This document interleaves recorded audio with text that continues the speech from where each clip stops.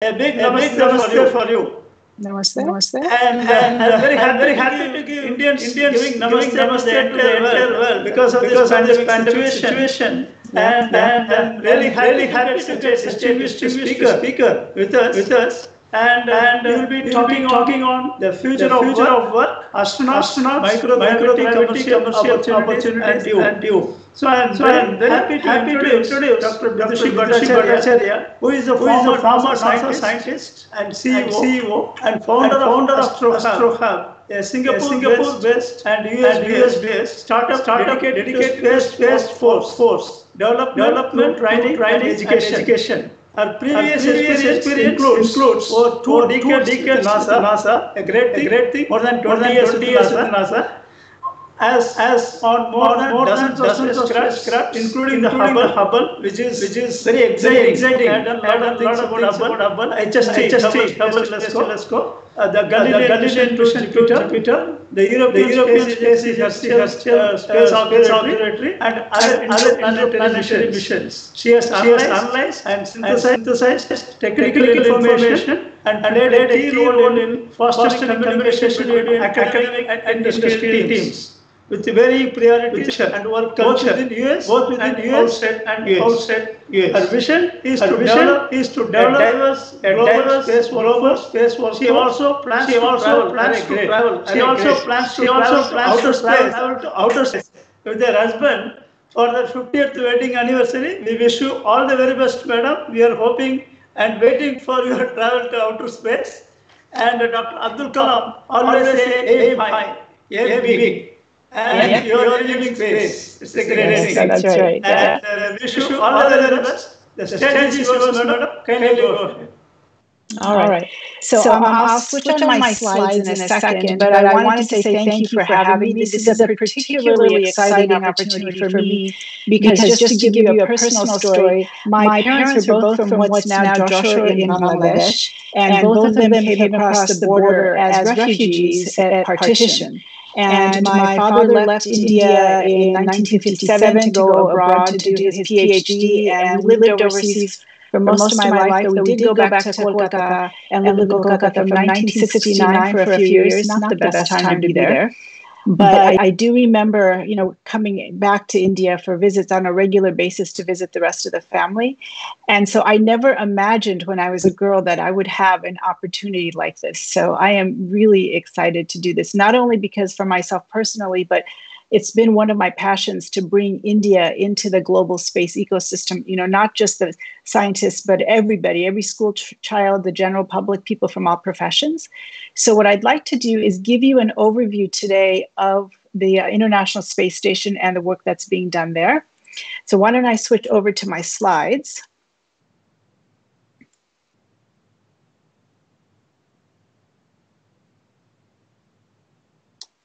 One second here.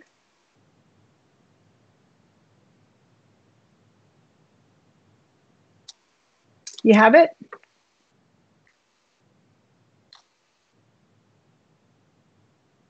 Okay, are we on? No, not it, no. Okay, 1 second then. All right. I'm going to try one more time. I don't know what happened there.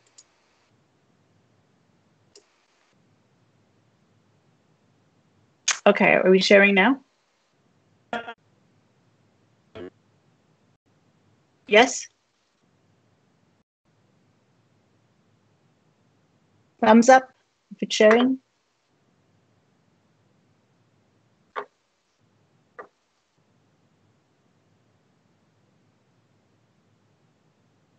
Okay, are we sharing right now? Okay, great. Thank you. All right, let me start my slideshow here.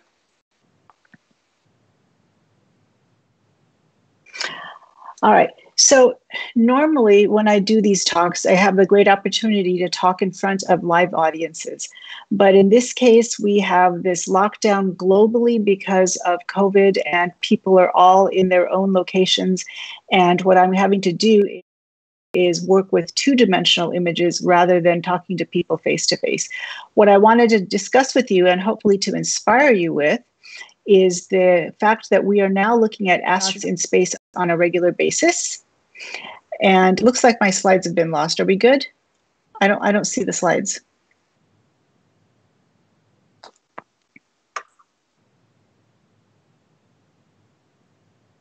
Okay, all right. So I wanted to talk to you about astronauts, microgravity, and the commercial opportunities for you. So the slide that you see here in the background is one of my favorite slides of all time. This is actually the International Space Station's robot arm that you see here in the foreground. And the International Space Station is orbiting the Earth. It is 400 kilometers above the Earth. And this is an image taken as this robot arm has released the spacecraft here. This is the SpaceX Dragon capsule. This is burning back towards the Earth. You can see the trail here. And this beautiful rainbow you see here is, in fact, the Earth's atmosphere. And this is the Earth's surface here. And I'm particularly excited about this because we have students that send experiments to the International Space Station for astronauts to operate for them. And this was the return flight of one of our experiments in 2017. So the astronauts placed the experiment back into the capsule along with a bunch of other labs and sent it back. And one of the astronauts actually took this picture outside of the window from the space station, and he just happened to get the Dragon capsule at the same time. So a lot of kids ask me what it takes to get into the space sector. So let me tell you a little bit about myself. As we discussed earlier, I have 30 years working with NASA and in the commercial space sector. I have a PhD in space physics from UCLA. And I worked on all kinds of spacecraft planning, and I started my first job on the Hubble Space Telescope and worked all the way through on different missions, and now work with AstroHUB. And I do a lot of public speaking. So this is one image I wanted to point out to you. This was probably the most difficult interview of my life. I was live commentating for the BBC when the Mangalyaan mission happened last year. So in 2019, I was watching and live commentating what was happening, and then you see the altitude profile of the lander all of a sudden just plummet. And they were asking me what's going on. And without hearing the announcers at Mission Control say anything, I already knew what had happened, but I didn't want to say anything. And people were whispering in Modi's ear on TV. And eventually they did say what happened. But I have to tell you, that was probably the most stressful interview of my life.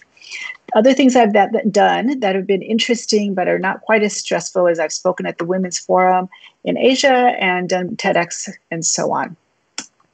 So just to give you a sense of how long I've been in the sector, if you look at this image, it was taken just a few weeks before the Hubble Space Telescope launched back in 1990. And you can see me back here, one of the two Indian faces at the entire institute. And you can tell by the clothing that this is quite dated. This is not very fashionable clothes for these days. And this gentleman here is Dr. Riccardo Giacconi. He eventually won the Nobel Prize in physics. So I was very privileged to be able to work in the same institute with him. And he was, in fact, our director at the time. So I know you've chosen to come on to see this YouTube video, and I wanted to just give you a quick sense of why I think that you guys should be interested in space. Now, why really should you be interested in space? It's a regular part of your life every day. If you take your mobile phone and you use it to run any apps whatsoever, you are actually communicating with satellites. You're communicating with satellites hundreds of times a day. If you're a teenager, probably even more, thousands of times a day, because the satellites provide location services to your phone. So when you have a map application or you're trying to call an Ola or an Uber, you actually go in and you put in your location and it's automatically received through satellites. Satellites are also really cool because they give you a large scale view of the Earth from space. You cannot get the same visual information with any kind of airplane or drones. And space is full of abundant resources.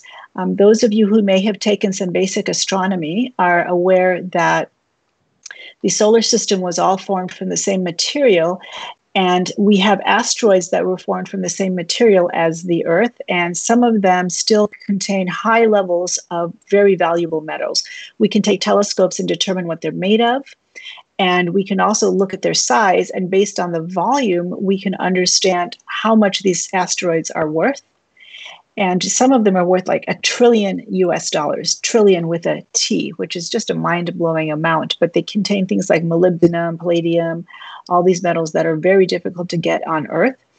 And the thing that's really interesting here is these are very small bodies, so they don't have a lot of gravitational glue, not a lot of gravitational adhesion. So the material there is actually sitting on the surface. It's been space weathered, and it's pretty easy to get at. If you think about the Earth's geology, we've had a few billion years of the churning of the Earth's crust. So any material that people mine has to be chemically extracted, which leads to implications for contamination of groundwater. But if you go into space to an asteroid to mine it, you would just go and pretty easily retrieve the material that you need. And this has a huge impact not only for making minerals like much more affordable here on Earth, but it really has an important environmental impact as well. We're already digging around on Mars. Yes, the rovers are out there, and the Japanese have a sample return mission that's coming back with samples from an asteroid, and the Chinese are aiming to do the same, coming back with material from the moon. So we already have bits and pieces of technology in place that will go for asteroid mining. But what we're really here to talk about today is microgravity. Microgravity is basically when you're up in space and you are floating around. There's no such thing as zero gravity because the field falls off with distance and eventually becomes effectively zero. But there is a very, very small gravitational tug in outer space, particularly at the orbit, the low Earth orbit at 400 kilometers, where the astronauts spend most of their time. One interesting thing about being in microgravity is there are unique pharmaceutical and manufacturing opportunities out there.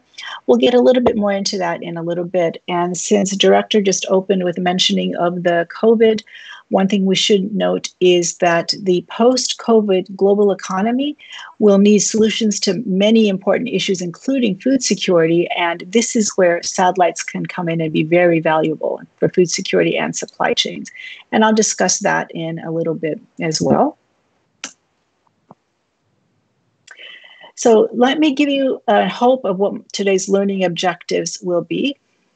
If I do my job correctly, then you will understand why we send human beings to outer space. We spend a lot of money, and people often ask, why are we spending this much money to send just a couple of human beings up there? Why is it worth that rather than using that to solve problems here on Earth? I hope to provide an explanation for that. Then you'll learn how astronauts spend most of their time in space, and you'll recognize the difference between two particular terms, big space and new space. And I'll help you to identify online resources to enable you to study further about new space and understand that rocket science is not mysterious and inaccessible as a sector. And finally, I hope that you walk away understanding why new space needs you, not just an elite few who work for ISRO or for NASA, why we need you on board as well. So let's talk about big space, which is that first term that I just threw at you. NASA is the best example of big space. The Hubble Space Telescope, which was my first job, as I mentioned to you, was a $4 billion mission, $4 billion. That's a whole lot of money. The Galileo spacecraft, which is the spacecraft I used to do my PhD, I studied Jupiter for my PhD. The Galileo spacecraft was also a multi-billion-dollar mission. That's big bucks, very elite access, and high science return, but not much in terms of direct daily benefits to people here on Earth. There were definitely some benefits. There are some great examples of technology transfer, which we can discuss. But in general, these were super expensive. The other term I mentioned was new space. And new space is defined as the commercial space industry. So it includes big companies like SpaceX, but it also includes small companies like mine and a bunch of other startups or small companies around the world. I did this download from this database from newspacehub.co about a month ago. And at that time, there were 1,780 startups around the world. And you can see that in India, there are a good number of them here. And people are working in everything from additive manufacturing to blockchain, cybersecurity, propulsion, robotics, space tourism, space weather. And this just gives you a sense of where the offices are. I'm here in California at the moment, and this is Singapore, where our other offices are. So there's a lot going on in terms of startups. And one of the things I'd like you to consider is, what can I do with my own ideas or my own profession to get into startups? So we're here today to talk about SpaceX and NASA sending astronauts to space. And the first thing I want to do is give you a little bit of a context, the history of rockets. And the history of rockets in India, I think, is particularly interesting. There is a book called Warfare in Pre-British India, written by Kaushik Roy. And he talks about using rockets in the year 1300s in India. There's documentation of this. And what you see here are these two really interesting paintings. These were done in the late 1700s, when the Tipu Sultan of Mysore actually was fighting the British forces. And here you can see a depiction of his rockets coming in and destroying the British forces. And here is another sketch of an arc that can be done by one of these rockets. These were revolutionary in design because they used iron tubes to store the propellant, the fuel, and they had up to a 2-kilometer range, which is huge. If you think about that, back then it was far more advanced technologically than what the British were used to. So this is a very important, this was an important advance in terms of rockets, and we know that they were initially used for military purposes, but then further on, we became more into, we used them more for research and for other purposes. So to keep going with this, let me just give you a few facts about ISRO in case you already don't know this. ISRO started out in 1962 as the Indian National Committee for Space Research under Prime Minister Nehru and Dr. Vikram Sarabhai, who's really the father of the Indian space program. And ISRO took its own name in the year 1969. And the first satellite that was actually sent up was the Aryabhata by the Soviets, who carried it up. So it was an Indian-built satellite carried up by the Soviets in 1975. And then the Rohini satellite was picked up in 1980, and that was sent up by an Indian launch vehicle, the satellite launch vehicle. So 1980 was the first year that an Indian-built satellite and an Indian-built rocket were used to send something into space. Since then, there's been a lot of activity. We have a lot of satellites in Earth orbit, been to the moon and also to Mars, the Chandrayaan and the Mangalyaan missions. And in terms of the purposes that we have for space technology now, telecommunications, we already mentioned your mobile phone and how you are completely reliant for your location services on satellites. And astronomy is another big area. Hubble Space Telescope does a lot of astronomy, and that's a wonderful context for learning about the universe. And there are other kinds of research that can be done in space, not just measurements and taking images of things far away, but you can also do biological experiments like the astronauts do. And in fact, that's the kind of research that's preparing us for human spaceflight. So India has become reliable as a launch source to get satellites into low Earth orbit. At this point, not only does ISRO's company Antrix launch for India, but they launch for the rest of the world as well. So with regard to these rockets, I want to show you a fun video here.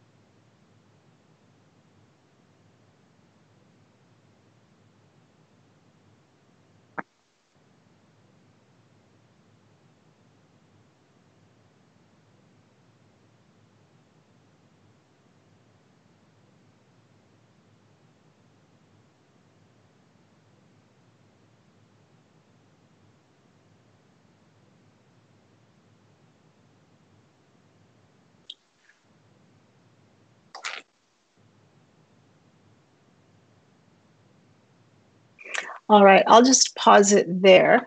The reason that I think this video is so cool is because this was the first time that this many satellites were sent up with one rocket. It was a 104 satellites. If you watch this video for a while, you'll see that there are more and more.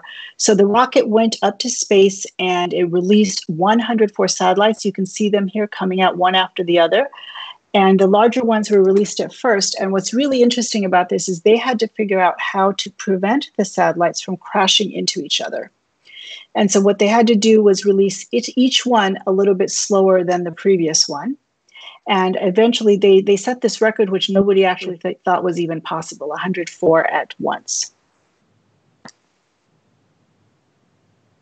So let's talk a little bit about the future of rockets in India. So we know that we have the Rohini satellite, and then we have the Astrophysics SRAS satellite and the PSLV, which has a 94% success rate. That's 330. They sent up more than 330 satellites for governments and also for new space, for the commercial space sector. Often, many countries think of India as the country to go to for satellite launches at this point, because this 94% success rate is pretty remarkable. It's pretty solid. And there's another class of rocket called the geosynchronous satellite launch, and the first one of those was launched in 2003. Looking ahead to the rest of this year, this is just grabbed from Wikipedia, if anybody's actually interested. You can see that the rest of 2020, there are a number of missions planned. And actually, I don't know what the latest is with COVID, because I know a number of other projects have been delayed just globally. But this was the tentative timetable that was posted. You can see there were 5 different sets of missions that were anticipated. So let me tell you a little bit about astronauts. We've spoken about rockets that will take the astronauts up. So now let's talk about the astronauts themselves. How many people have been to space so far? To date, it's been 566 people. That's not a lot. Out of 41 countries, out of 193 total on Earth. So 1 out of 5 countries in this world has sent up at least one astronaut. And you might want to define those countries as actual spacefaring missions. So 1 out of every 5 countries has sent up an astronaut, but it's still only 41 countries and a very elite and small group of 566 people. So when I talk about going to space with my husband for our 50th wedding anniversary, by the way, this year will be 29, so we have another 21 years for the technology to catch up. But when I talk about that, obviously we are not billionaires. I'm a scientist. The thinking here is that the cost of going to space will drop very quickly. If you think about the cost of your mobile phone versus a computer in, say, the 1970s, you know how much more capacity your phone has than a computer did and how much less expensive it is. So my thinking is the price of a first-class plane ticket and an international first-class plane ticket will be about what a space tourism ticket to go up to space for 3 or 4 hours might cost in the future. So that's kind of what I'm thinking about. Interesting astronaut fact. The first human in space was Yuri Gagarin in 1961. He spent 108 minutes up there. And basically all he did was go north of the Kármán line. If you know what the Kármán line is, there's a spot where people say, okay, you are now in outer space. How is that defined?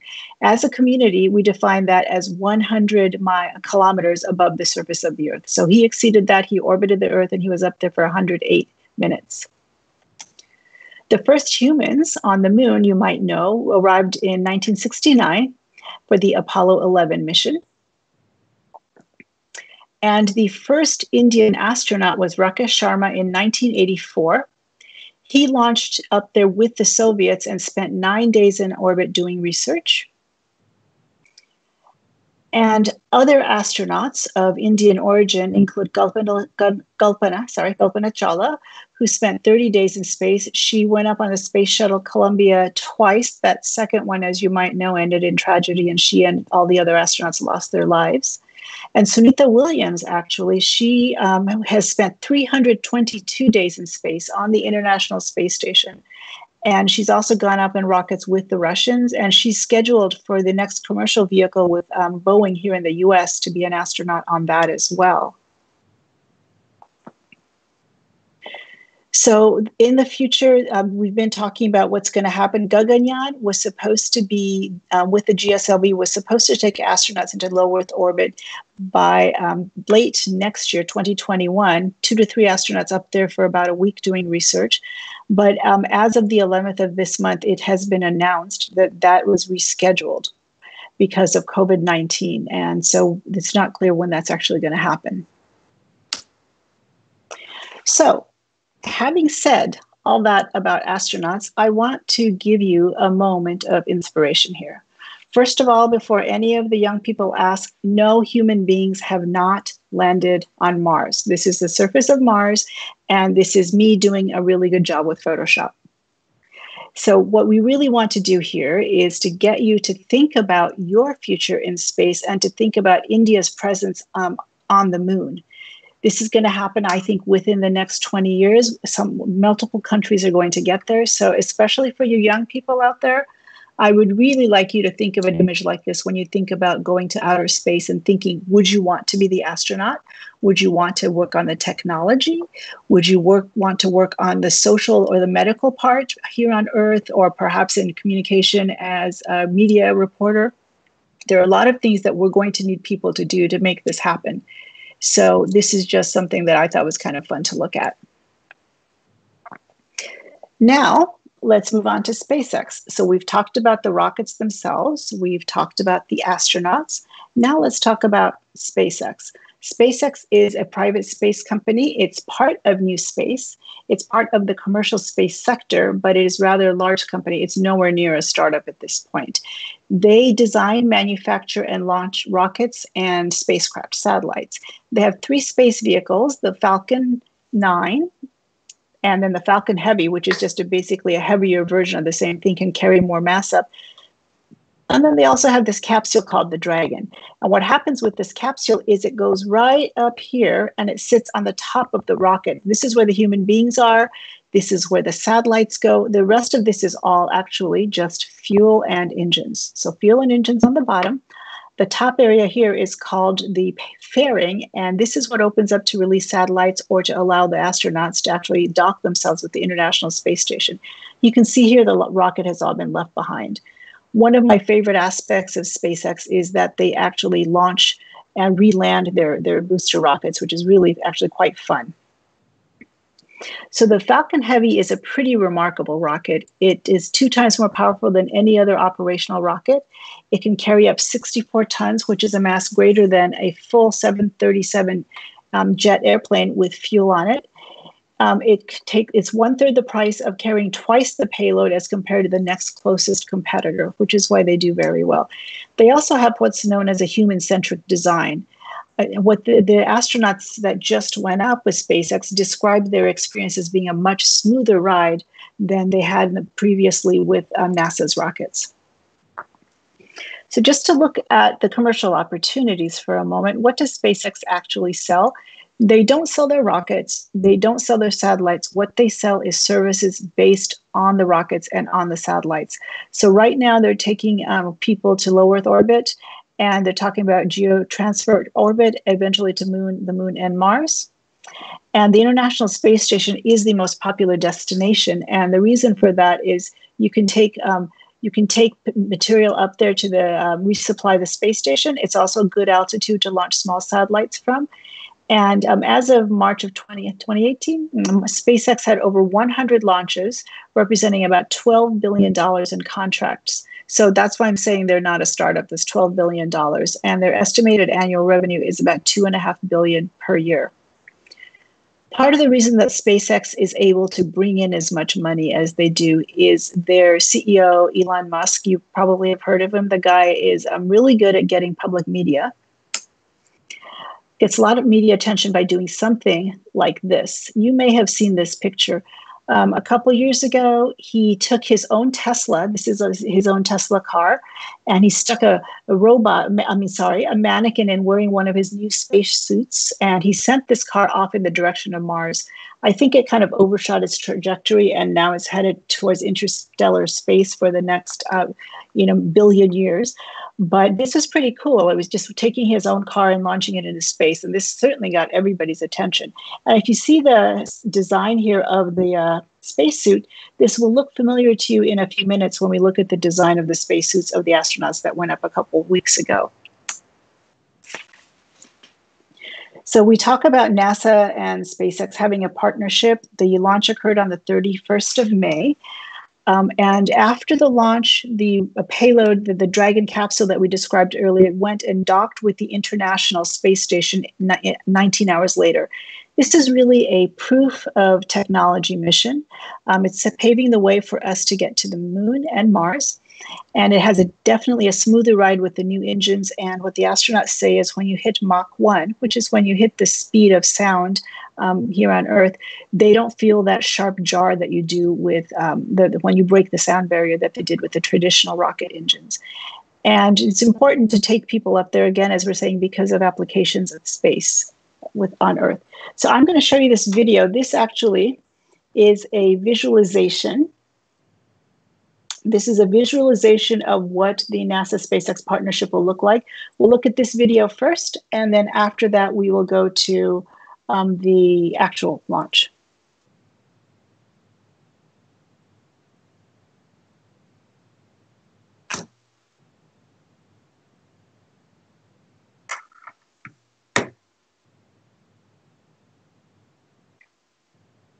Notice the spacesuit similarity here.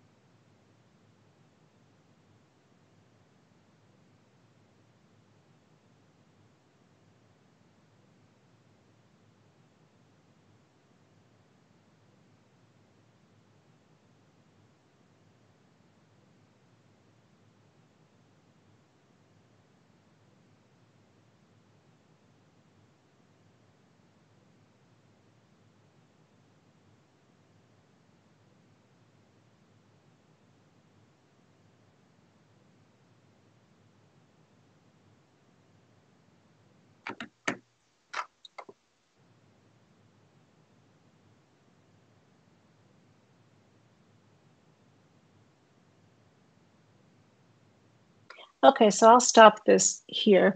What you're seeing is that the Dragon capsule has attached itself to the space station, and now they are orbiting around the Earth together. And you see that this is what the space station actually looks like. The huge structures that are sticking out are the solar panels. And then you have the body of the space station here. There are 4 nations that helped to build the International Space Station: the US, the European Space Union, Japan, and the Russians. So there are different wings here. There is an international crew that's up there all the time. They use each other's facilities freely. There's no sort of lockdown of one versus another. But this is probably the size of a large football field. And they're capable of handling 6 people per day. So to get back to the talk here,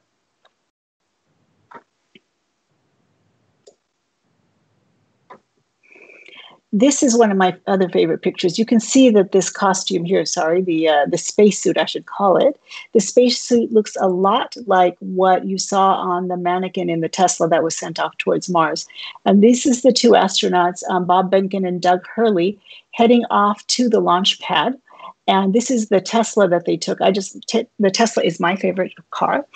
And they took this Tesla on the way from the quarantine facilities where they were sitting. They actually have to be in quarantine for 3 weeks so that they don't give any viruses to the astronauts who are up in space when they meet up with them. But then they went from the quarantine facility in this car. And you can see here when the 2 of them are actually on the space station, this is actually in the rocket, I apologize, on the rocket. And you can see the displays they had, which are pretty cool. And then this is when they finally arrive on the space station itself. And one thing I really like to think about is broader access to space these days. Bob Behnken's wife, Megan MacArthur, is an astronaut, and Doug Hurley's wife, Karen Nyberg, is an astronaut. So these are astronaut families, and I think it's really great that we have women as well as men going up to space these days. So now I'm actually going to show you the actual launch. We saw the animation earlier. So let's have a look at the actual footage from the launch itself. And what this will do is it will show you the launch. And once again, just like on the ISRO PSLV, you will see cameras on the rocket itself as you watch parts drop away once they've burned off their fuel completely. And you will also see the two booster rockets landing back on Earth in this case, because we talk about how SpaceX is trying to make these less expensive by reusing rather than having their stuff just fall into space.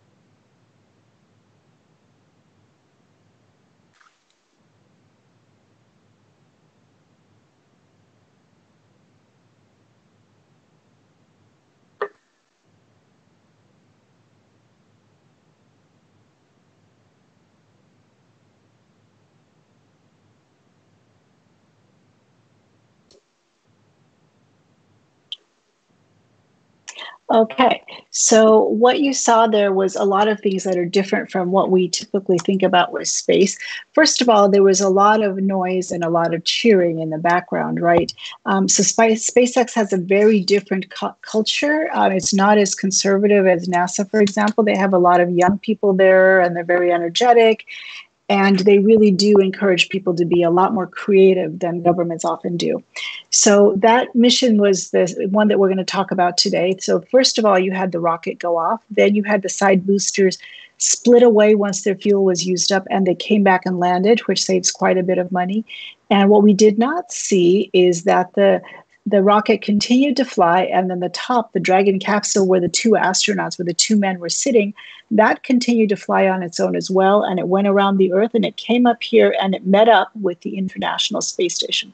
Remember, we looked at this earlier, and we saw a bunch of solar panels, and then we saw the different parts of the station. And remember, there's no up or down in space because there is no gravity.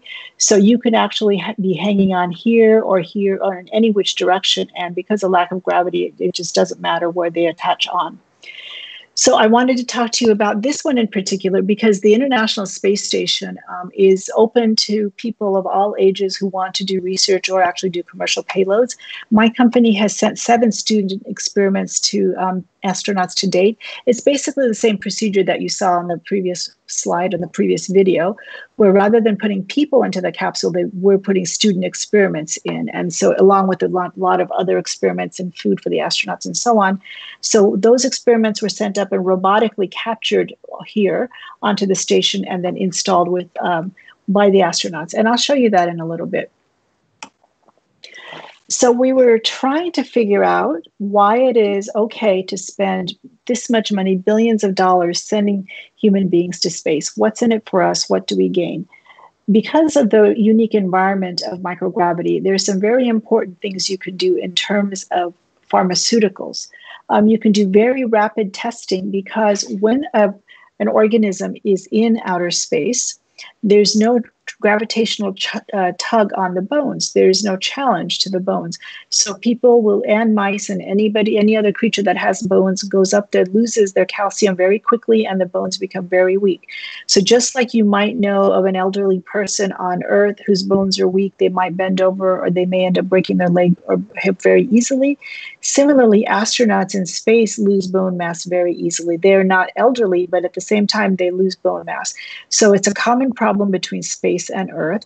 And this company called Amgen decided they would try and solve it with this drug called Prolia. It's an injectable.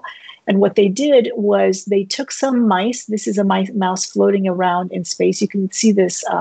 You can find this on YouTube. It's actually kind of funny. They injected these mice with the medication and had some controls on the ground.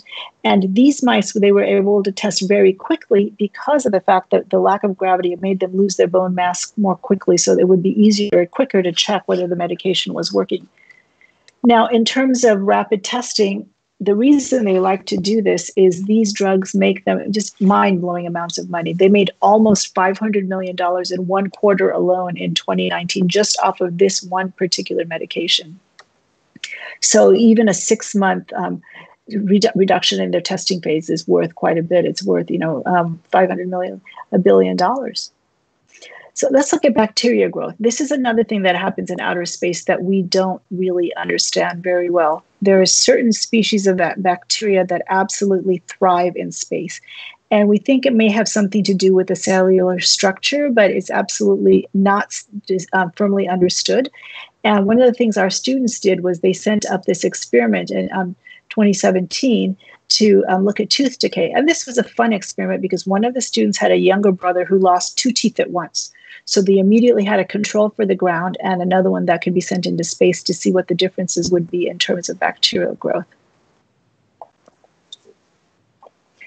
So going further with space technology and pharmaceuticals, there is an interesting phenomenon with very tenuous or thin objects being built in outer space. When you don't have the tug of Earth's gravity, you can build structures that look very different. And these are microscopic images of crystals. So this is a set of crystals of some material that was formed here on Earth. You can see it's a bit jumbled and irregular, and the individual structures are quite small. Same material in space gives you these long, sturdy structures that look a lot more solid and they're a lot more organized. And most importantly, you can use X-rays to study these very clearly, whereas it's quite difficult to study here on Earth. And so our students, in fact, also sent up some crystalline material back in 2019. But this experiment here was done with protein crystals in 2015. And then right now, actually, there is another company called Dover Life Sciences that sent up an experiment with the astronauts to be tried in space. It's building upon these results. And what's happening is they're looking at the ability to use protein crystals to treat metabolic disorders such as diabetes. So they're looking at these proteins by themselves and along with other molecules, and they're trying to see if they can block certain metabolic processes, which could have significant implications not only for diabetes, but even could be used if you can understand how to block metabolism. Perhaps you can use that to even treat cancer cells, to reduce cancer. And this is something, the Dover Life Sciences experiment is something that is currently being executed on the International Space Station. It was carried out by the astronauts. Another example is this drug delivery patch. This is a company based out of Massachusetts in the US. And what this man is holding here is actually what one might call an insulin pump. If you know anybody that has diabetes, the insulin pump is quite large. It's about the best ones are even like the size of your fist, but this is quite thin, you can see. And it's designed to be just worn as a skin patch.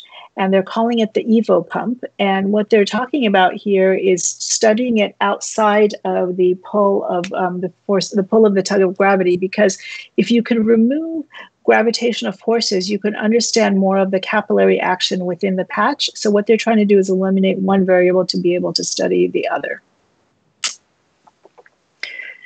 So in terms of government technology and the space sector, we referred to SpaceX working with NASA.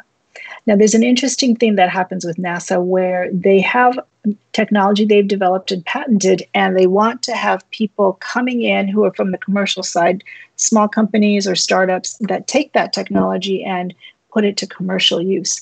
So this is an air filtration system that they came up with that they want people to commercialize for use here on Earth. And it's not just NASA that's doing this. There has been some very big news recently from ISRO, and this is huge. In my New Space India WhatsApp group, basically it just went crazy, hundreds of messages the day that this happened.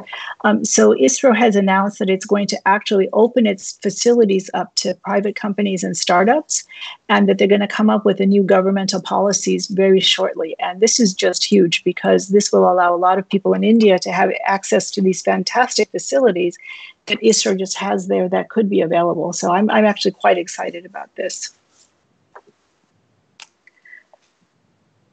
So let's think for a minute about the International Space Station program I was talking about. I understand that we have a lot of young people on, so I wanted to just share with you some of the things that are possible these days to hope to inspire you to consider the space sector for your careers down the road. So our current program is available to students ages 15 to 22, where they build a science experiment addressing a research question that they themselves choose. And what ends up happening is they have to deliver their experiment to NASA and get firsthand knowledge of safety, design, and development requirements. And they actually walk away from this project, even if they decide not to go into the space sector. They have some very strong skills in terms of meeting non-negotiable deadlines. And their teachers actually get to attend workshops on space technology. This year, though, it's not going to be in California. They're going to be doing it by Zoom just because of travel restrictions. But the training is provided by NASA experts. So here's some cool stuff that the kids have done so far. They looked at melanin, at genetically altered bacteria to look at the effects of melanin, magnetic fluids, electroplating I mentioned, tooth decay I also mentioned, protein crystallization they've done. They've also looked at plants and gut bacteria. And what you can see here is this young lady is working on this box. It's a kit that they get that they actually write a program on this little board, and then they have a little physical system that they wire up to put whatever supply they want in there, whether it's going to be a fluid or plants or some bacteria, and then they send it off to run and the astronauts plug it in for them. And yeah, so some of these kids have gone on to some very prestigious universities. So it's a great experience for them, and it really gives them an edge up over students that have not had hands-on space experience. And this is what a kit might look like for a student. So what you would do is you would get this box, which is exploded up here. You can see it's very tightly packed. And you end up getting this, putting it together, and you hand it off, and then it's tested to make sure there's no toxic substances in there, because there are astronauts on board the space station. And I'm going to show you now a series of graphics that show you where this experiment goes on the International Space Station. So this is going to be a series of slides that give you an idea of where this might end up. So the space kit I showed you before is here. And it is one of 4 boxes that you end up getting yourself grouped with. So each school or each group's experiment goes in with a bunch of boxes. And then you share with 3 others, and the Quest Institute for California, of Learning from California, helps with this. And then that particular box goes in here into the yellow payload rack.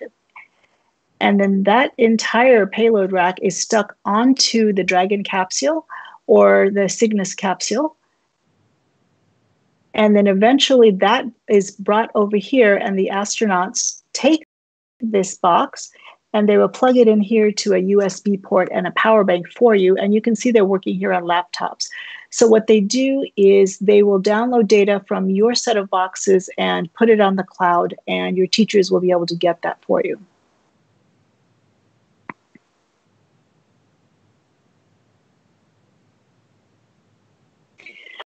So now let's talk a little bit about the year 2020 and what has happened so far.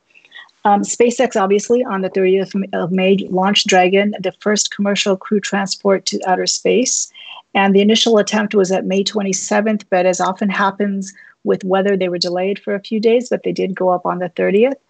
On the 13th of June, actually, that should be, Rocket Lab launched Don't Stop Me Now. It's one of their rockets. It's a company in New Zealand, and they had a bunch of satellites on board. So they're not a competitor to SpaceX, because what they do is work with much smaller satellites. You can see here that they work with Australian and United States universities to launch these handheld small satellites, and they also had some work with the military and NASA. And SpaceX is in the middle of launching a constellation of thousands of satellites that they will use to provide global internet coverage. And that coverage will be truly all over the world, even in the most remote locations, in the most remote countries. Everybody will be able to get internet on their phone is the plan here. So they're launching this huge network of something like, I think, 11,000 satellites last I checked. That's on the commercial side. That's new space. Now, on the government side, this is a big month coming up for the planet Mars. And incidentally, let me show you this. This here is an image taken of the planet Mars from the Mangalyaan mission that has been orbiting. This is an ISRO mission that has been orbiting Mars since 2014. So it's been up there, it's functioning, it's been up there for 6 years now. It has enough fuel probably to operate for a few more months. And it's just incredible. It's been successful. This was you probably already know this, but this was the first time India ever tried to send a mission to Mars. It worked on the first time, and it was below budget by a factor of, I don't know, 5 or 10 below what NASA usually spends. But every 2 years, the Earth and Mars come to their shortest distance together. Now, both planets, the Earth and the Mars, orbit the sun, and they orbit at different rates. So every 2 years, they'll kind of catch up to one another, and the flight distance from us to Mars is, and that's really when you want to go so that you have the shortest flight possible. It still takes 7 months. But we have one of these meeting points coming up in July, and so to meet that in July, they're going to launch several missions to Mars. The United Arab Emirates, they have not sent anything even to the moon yet, but they, in fact, will be sending the HOPE satellite, their first mission to Mars. And NASA is going to be sending the Mars 2020 mission, which will actually generate oxygen on the surface of Mars itself. And in late 2020, China is going to be sending up the Chang'e 5 mission to get a lunar sample return, which I referred to earlier. And of course, if you haven't seen this movie, Mission Mangal, it's really quite fun. I would recommend, if you are interested in space, just try to get it. It's worth watching. It's really quite enjoyable. All right, so let's talk a little bit more about commercial applications here. These are astronauts working on the International Space Station. And this guy here is putting in a sensor system into one of these boxes. This is similar to the box I showed you before, where you take the experiments and you plug them in and then you hook it up to the space station's power supply. Eventually, we're going to get to the point where we're going to want to do local supply chain. You can't take everything you need with you to space. That's what we do now. We send food up, we send supplies up, and we, on a regular basis, fly to the International Space Station so that the astronauts who are up there can basically, so that they can live. But if something breaks down, they need a spare part. At this point, they have the luxury of just letting people know down on Earth, and the part is sent up with the next rocket that goes up, and they go up every 30 to 90 days. But eventually, you're going to want to do things locally. So you're going to want to 3D print. And here's an example of a piece of plastic that's actually floating in the air around this astronaut's hand. This piece of plastic is part of this wrench that they built as a tool to repair things on the International Space Station. You can also build flimsy objects in the space station. Remember the crystals that we looked at that were much sturdier looking because they were built in space. You can build those as a base and bring the material down here to Earth.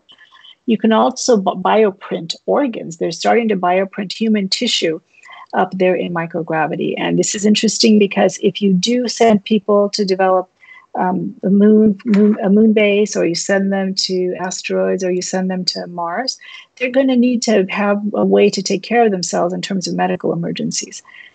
So human health is very important for this particular context, but there's also another area that's very important. So on the space station, they grow stuff. They grow plants, and they grow different species of plants to see what happens, and they often use hydroponics, which is the growing of plants in water.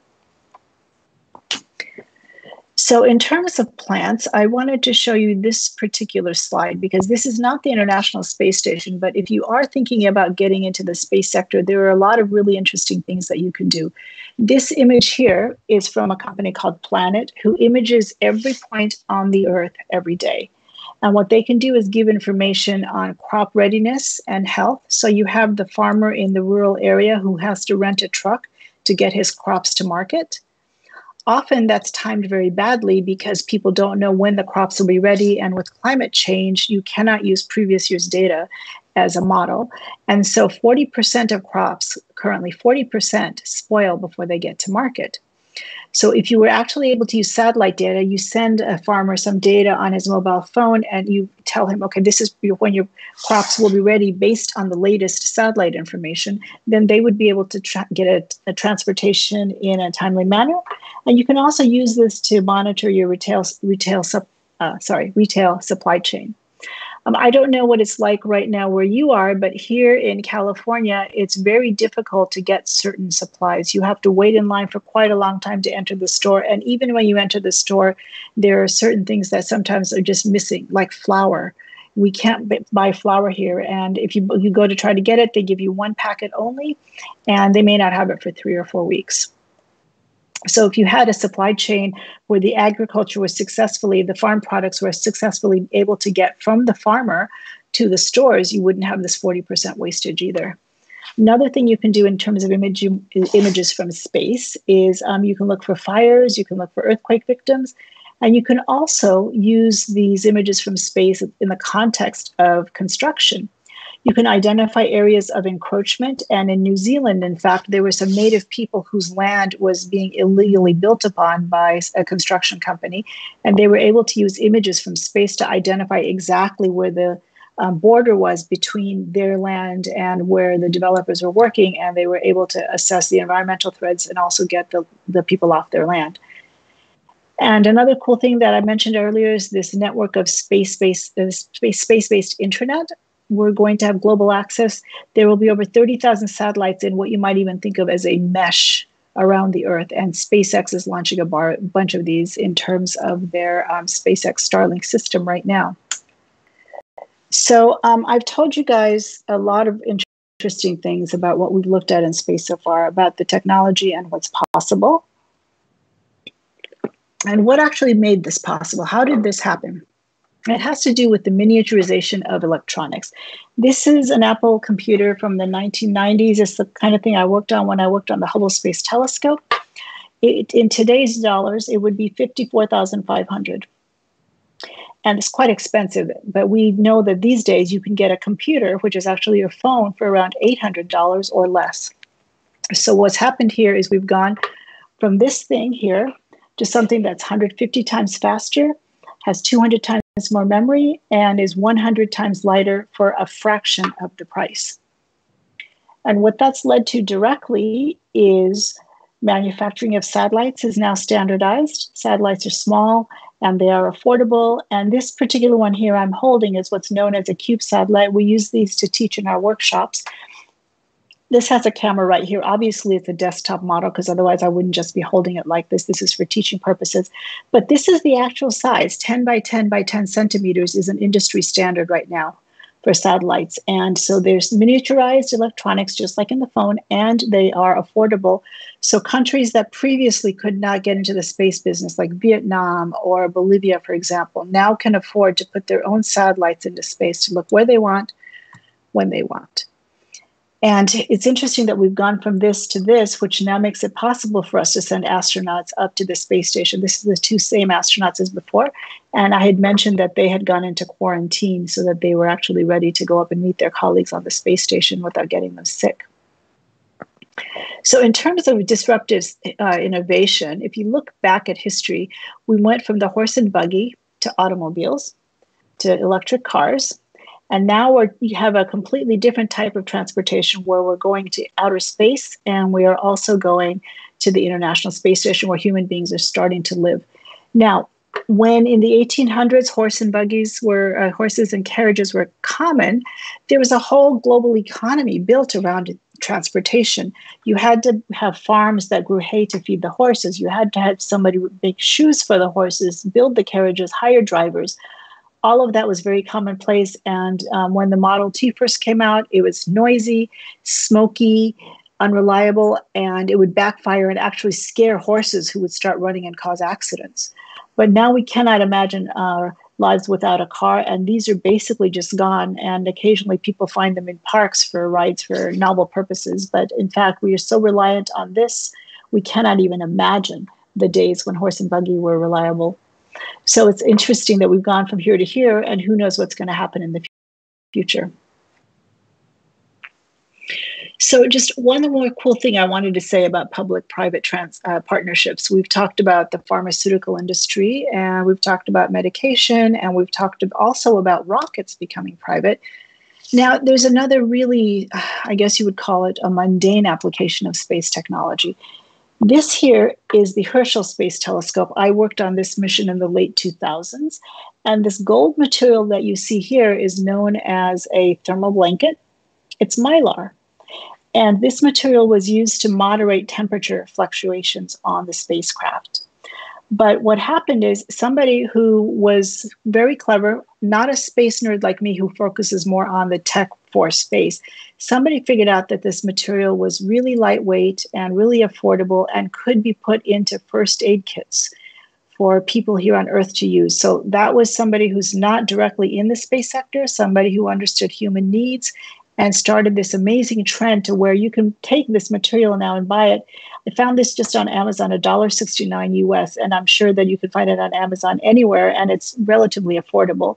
And you can see people use it here, and you can also use it in emergencies. If you ever have tried one of these, you put your hand near it, and it reflects back the heat from your own hand so quickly. It's just amazing material.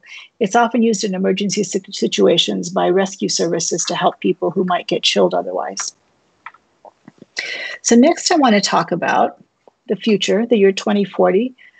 And this is why I really wanted to talk to you guys, because the prediction is by the year 2040, that's in 20 years, we will have a $3 trillion space economy. That's a lot of money globally, right?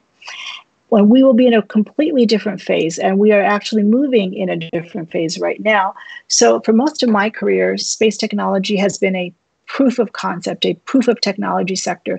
You build something, you put it in outer space, you see if it works, and you try to understand how it works. That's basically been the model. But we have now started shifting from let's fly something and see if it works to let's fly it. We know it works. What kind of products and services can we derive from it? And a very good example of this is GPS, the location services on your phone that we were talking about earlier. So if you're in the area, or if you're interested in studying business or marketing, or media and communication, or legal and finance, there are definitely opportunities for you to get involved. You don't just have to be somebody who's directly involved in technology. For example, if you're in business and marketing, you can help with sector growth and customer acquisition. Media and communications, they actually, I think, have the best job because it's very easy to get people excited about space. But then if you actually want consumers to buy in, then you have another challenge there. Remember, we were talking about having the farmer get that data onto his phone so that he could get his crops to market. Somebody would have to go in and explain to him why that's actually better and why he should put money into a technology he has no concept of. So this is where the media and communications come in. And of course, there are property rights in space. Who owns satellites once they're up there? Can you mess with somebody else's satellite? There are cooperative treaties from the United Nations, but it's, how are these going to be enforced? We need some very smart lawyers to help us with this. Now, in terms of financing, yes, there's always a requirement for funding for startups. Now, what if you're interested in medicine or the biological sciences or social services, or you really just want to stick to engineering and science, whether in space or not? You can look at pharmaceuticals and space tourism. Remember, I said I want to take my husband to space at our 50th wedding anniversary. Maybe you can help with that. Social science services, you can apply space technology for the greater good. One of the issues that we've had with the lockdowns, with the coronavirus, is isolation. And how do you address that on a psychological level, on a social level? And if you could come up with services to help people on Earth here, it could also be something that could help people in space. In terms of engineering, there's a lot of technology transfer. You can take technology like, say, if you're looking at farming and you take some of the remote sensing that you do to monitor crops in a distance, you can convert that to technology that you use in locally here on the ground and in outer space. And if you're working in engineering and science and space as well, you can continue to just keep what you're doing, and push boundaries. So I had said I would give you some information on resources you can use. If you go to our website, astrohub.co, we have some webinars that you can just look at. You can go and study those and see what you think. We also offer some master classes. Now, these are interactive 90-minute classes where the participants put together reports, and we have one coming up in about a week and a half. So if you want to register for that, because you've been watching this, there is a discount code here, BITM30, to get a 30% discount. And then that map I showed you of all the startups, if you remember that map was from this website called New Space Hub. And then if you're interested in the business side, there's Crunchbase and Owler and Space Capital. And this article here from space.com. Now, space.com is a very good website just in general. But this one here, I think, is good because it provides a very nice overview of the space sector from 2019. It gives you a good sense of where things were and where things are going. So if you do have any questions, I think there are a lot of good resources out there right now for you to be able to use. So finally, it's really fantastic and mind-blowing talk, madam. Okay, great. We're really thrilled, actually. I really enjoyed it. I could not even move a second from the computer. So I really enjoyed it. We salute you. Not only that, madam, if you happen to come to Calcutta, we'll be very, very happy to welcome you to Birla Industrial and Technological Museum for a one-to-one talk with the children. That'd be great. So much of knowledge and so much of experience and fantastic slide presentation. You are a great and excellent speaker. We'll be very, very happy to get you. If you come to Calcutta, we'll be the first to grab you and take you to Birla Industrial. Okay. And there are some questions. Before that, I had to summarize a bit. You have really talked beautifully about the commercial exploitation of space. It is a fantastic thing. And it is a $3 trillion is mind-blowing thing. It's mind-blowing. 2040, yes, you are doing it. And you were talking about the spin-off also, especially the Myra. I was really wonderstruck when I was just listening to it. And you were talking about food security, natural disaster, construction, space, internet, everything is there. And it's a great thing. I'll just go to some 2-3 questions. There are plenty of questions. We have chosen some questions because I know that a construction of time. So let me go to some 2-3 questions. The first question which I liked is, when we will have the first astronaut from India in the International Space Station? What is your idea? When will we have the first one up there? I don't think that there are any plans right now. India is quite interested in sending its own astronauts to space in its own spacecraft, and that's really where the focus is. But I also want to point out that the International Space Station started operating in 2001. It's quite old. And there are many commercial companies out there that are looking right now at the process of building their own space stations. So I would set my eyes more towards those rather than specifically at the International Space Station. And these young people that are listening, I think it's entirely realistic for them to think that by the time they're 30 or 40 years old, they might actually be going to space. Great, madam. It's really very encouraging words, actually. And one more question from Mr. Prakash Datta. What are the technologies which are utilized for planning, if it is any, for clearing the space junks? What are the technologies for creating or cleaning up? Cleaning or clearing the space junk, if it is there. Space junk. Now, that's a very good question. So the question is, how do you clean up trash in space? So if you think about humanity 200 years ago, everybody would just throw things in the water. They would throw things in the ocean. No one thought that we would have an environmental disaster on our hands. And today we know the oceans here on Earth are quite polluted. So if we're going to be smart as a species, what we want to do is ensure that outer space stays clean and that we are responsible. So there are two things that you can do. One is you can guarantee that whatever you send up there will eventually, once it stops working, not just keep orbiting, but will fall to Earth and burn up in the upper atmosphere. And there is a cooperative treaty the United Nations has where people have agreed to do just that.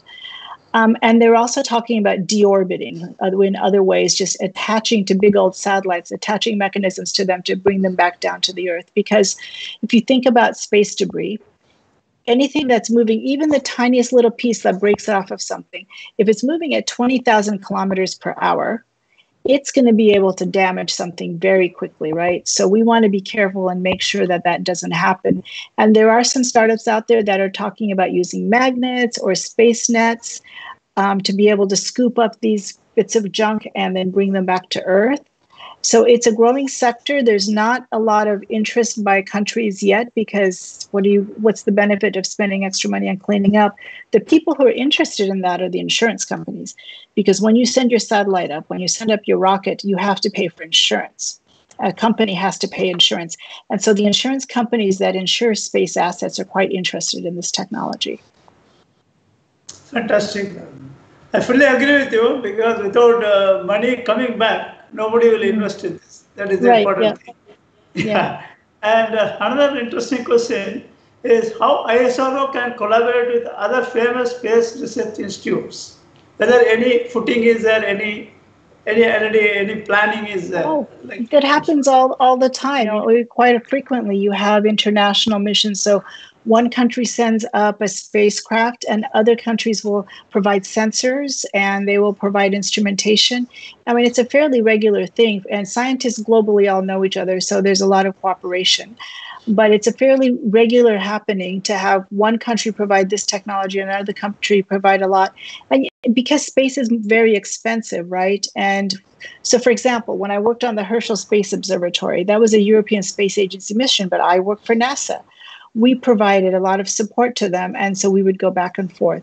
So there are many examples of this between the Japanese and the Indians and the Europeans and the Americans and also the Russians today. Yeah.